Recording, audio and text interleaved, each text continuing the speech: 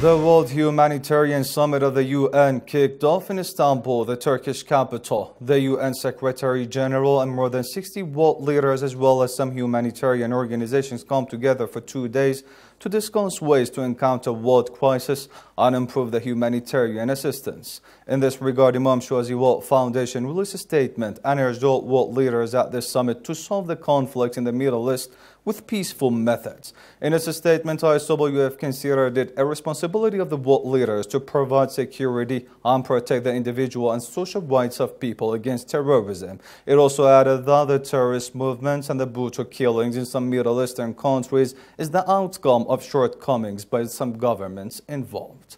Let's watch this report.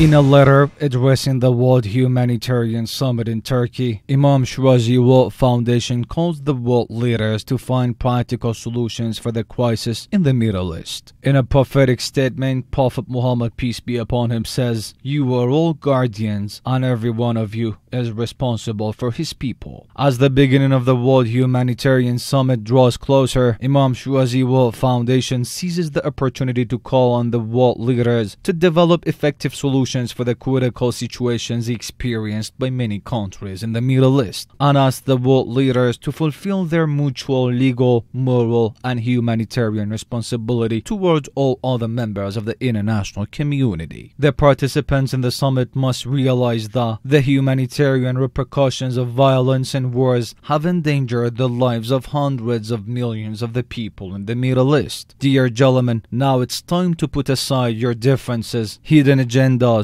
and long-term feuds, and realize the fact that these differences are endangering the whole world by creating terrorism, violence, and incurring grand damages and losses. Moreover, such acts of terrorism are not limited to one country or land. Rather, their threats threaten every nation in the world. These crimes have reached the center of Europe, America, and many other communities near or far from Middle East. Dear gentlemen and leaders of the world, the plight experienced by the people in Syria, Iraq, Lebanon, Egypt, Libya, and other neighboring countries call for deep contemplation over the crimes of the terrorists. However, you need to work united to root out their foundation and drain their financial sources. Moreover, in order to end the suffering of the people in the Middle East and create safety and stability in these war-stricken countries, you need to support them economically. For this, in turn, will have a positive effect on the stability of your countries as well. Imam Shirazi World Foundation,